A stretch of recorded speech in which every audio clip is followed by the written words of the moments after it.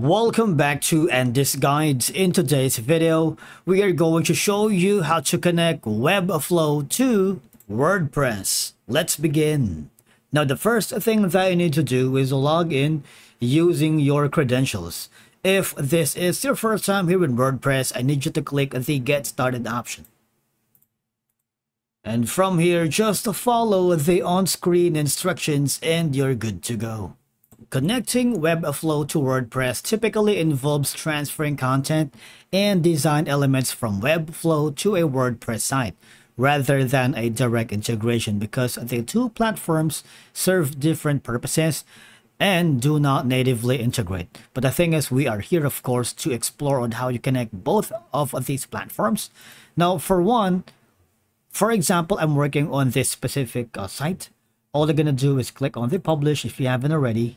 All right, click that and publish selected domains. For example, here we're going to get the advanced options. You can enable SSL, minify HTML, minify CSS, and minify JS. Now, there is a manual option to convert from HTML to WordPress theme. You can convert your exported HTML, CSS, and JavaScript into a WordPress, right? Of course, this involves creating a theme file such as header.php, footer.php, index.php, and integrating your Webflow code into these files.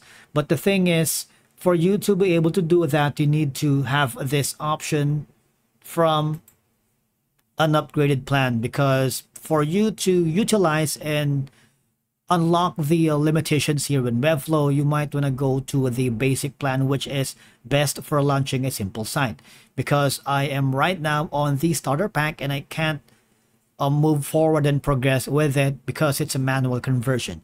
If you have any coding background or the technical expertise into this matter, you might want to go for the basic, which is $40 per month, billed yearly, and again, it's best for launching a simple site. You can, of course, get a free custom domain, a basic site, and all of these perks and privileges that you can take advantage. All right. Now, the next option that you can explore is you can simply go to the dashboard, again, to the Webflow and the mini here, and you have all of these multiple templates that you can work with. If you click on the view dashboard, you would be forwarded here. And if you wanted to create a new site, you can start doing so from scratch. Of course, they have a template where you can use. For example, I'm going to be using the momentum. You can select. You can preview template to make sure that this is going to be the template that you wanted. You see that one? If you want it, use this template. But when I use that and create a site, click on that. And once everything is already set up, the next thing that you need to do is to switch over to your WordPress. And this one, right? Need you to click on publish. You can simply add a custom domain if you wanted for that. And you would be forwarded here again to the same site that we have reached earlier. I'm going to switch over to the WordPress. Now, I need you to switch over to the left side panel of your dashboard here in WordPress. I want you to click on the plugins, and I want you to type in on the search bar, that's going to be Webflow. Now, once you have chosen the Webflow, you see this is the Webflow Pages, a visual page builder. Okay, just click on it. Now, the thing is, you need to upgrade and activate the free on business plan for you to be able to integrate these platform. All right. Now, as you can see, when you do that, you would be able to unlock the premium feature and the ability to have this plugin by upgrading to the business plan. All right. When you install the plugin theme or activating hosting features, your domain will change, but obviously it would be a lot easier to integrate the two within the WordPress platform. But if you think it's going to be like a hassle for you, you might want to test waters from other options, which is using Zapier, because here you can simply connect Webflow to WordPress and automate your work. Just click this connect these apps orange button, and you can have all these endless possibilities. You can choose a trigger, an event that starts an automation. You can choose an action, an event that automation performs after it's triggered. I want you to click on this button right here. And then what will happen is you will be forwarded here on this app. We can rename that. And we go to the Webflow first because we need to choose an event for that.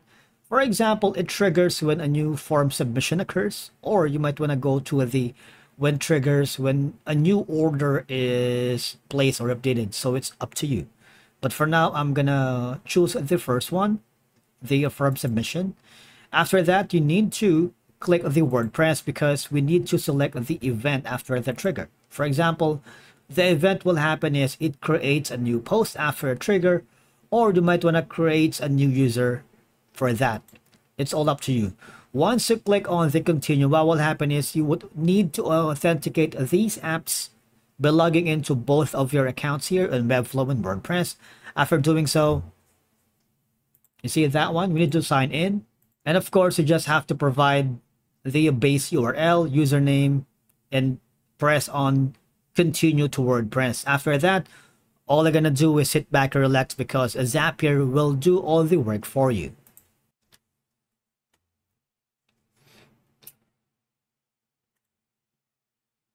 Now, another workflow that I searched online and discovered is the Nexus. Here, you can have awesome WordPress themes with Webflow. You can unlock the creative power by matching the best visual design tool to the most popular CMS in the world. Because if you leverage both of these platforms, obviously, you can create a unique user experience that leverages the strengths of both platforms, right? So here, just launch the extension, export to convert, and that's that. Now, what I wanted to do is simply log in, try now for free. You can simply start for free so that you can test the waters. And after that, you see, we have an option to Webflow to Shopify, Webflow to WordPress, which is going to be the next option. All right. Just have to log in using your credentials, and that's that. Okay, see, here's another platform that you can explore. It's by Make. You can connect Webflow and WordPress integrations. For example, you can select a trigger like triggers when one of the selected events occur. Click that. And of course, select an action from WordPress, like for example, create a category. Simply click this button to connect these apps. No credit card required, no time limit on free plan by signing up using your Google, your Facebook, and your GitHub. And by combining Webflow's custom design with WordPress content management, you can create a unique experience that leverages the strengths of both platforms. That's it for today's video. Thank you so much for watching. We will see you again in the next one.